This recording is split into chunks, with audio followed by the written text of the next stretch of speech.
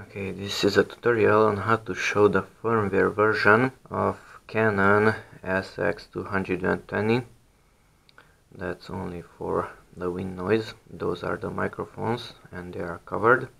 Okay, and to show the firmware version of this camera, let's start the camera using the play button.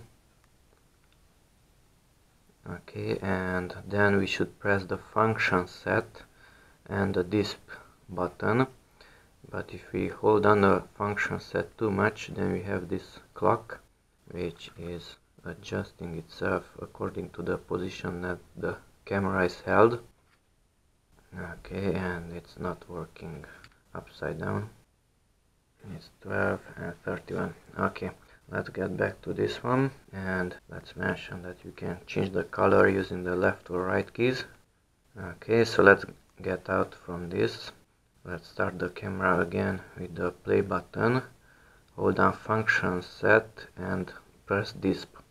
Function set and disp, and there it is, firmware version GM1 1.01E, and it disappears and you have to press it again, function set and disp.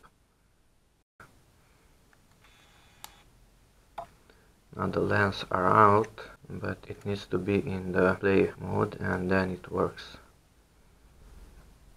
Okay, and that's it.